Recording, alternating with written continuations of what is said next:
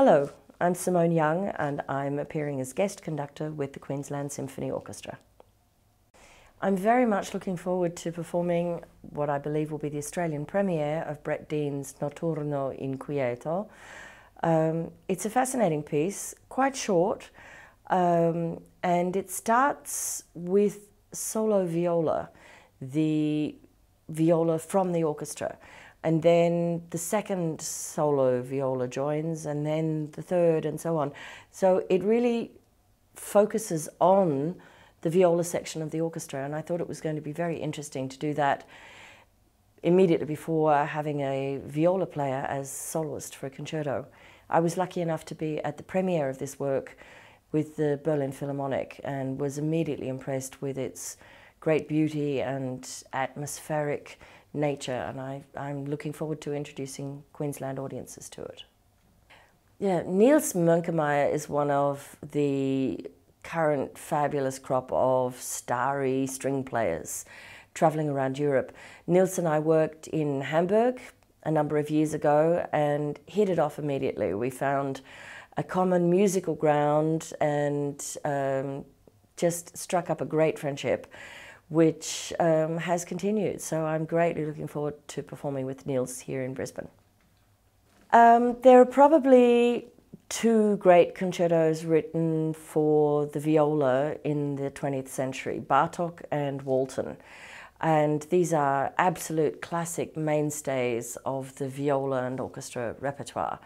The Bartók has a very immediate impact. It's very vibrant in the fast movements, very lyrical and quite tender, quite tragic in the slow movements. And I think for those of you for whom it's new, there's a great masterpiece waiting to be discovered for you. And for those of you who've loved it for decades, as I have done, it will be great to revisit this wonderful work. Schubert's Symphony No. 9 in C major was given the title of the Great, following No. 8, which is referred to as the Unfinished, the Unvollendete. And sometimes they reverse the numbers. There's some interesting stuff going on there musicologically. But anyway, the Great C major symphony, often described as such to compare it with Beethoven Small C major, I think, Beethoven No. 1. Schubert's C major is of a huge and expanded structure. It's very powerful, very dramatic, and really leaves us wanting more. It leaves the question very much open, where would Schubert have gone with a 10th symphony? I love performing this work. Well, I think this is actually quite a challenging program.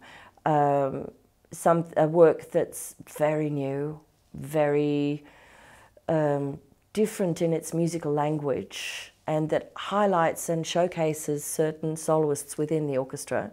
That's the Brett Dean piece. The Bartok, a classic masterpiece of the 20th century, but with great rhythmic challenges for everyone, not just the soloist. And then Schubert 9th, one of the great masterpieces of the 19th century. So I think that's quite exciting, 19th, 20th, 21st centuries. And each piece presenting its own challenges, but each piece also providing us with extraordinary beauty.